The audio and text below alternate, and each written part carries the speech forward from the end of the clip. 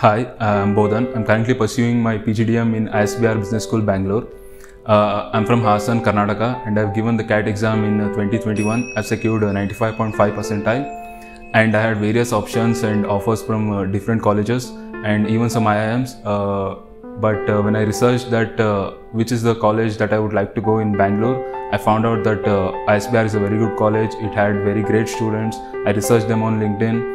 And that's why I applied for the college. They interviewed me, they liked me, so I got the seat.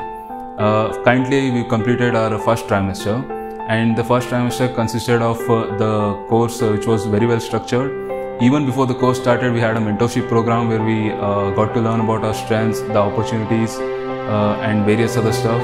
And the first month of college was only orientation, which talked about various industry requirements, and we had various guest lecturers who taught us basics about marketing, HR, finance, and everything we will need to know in the industry.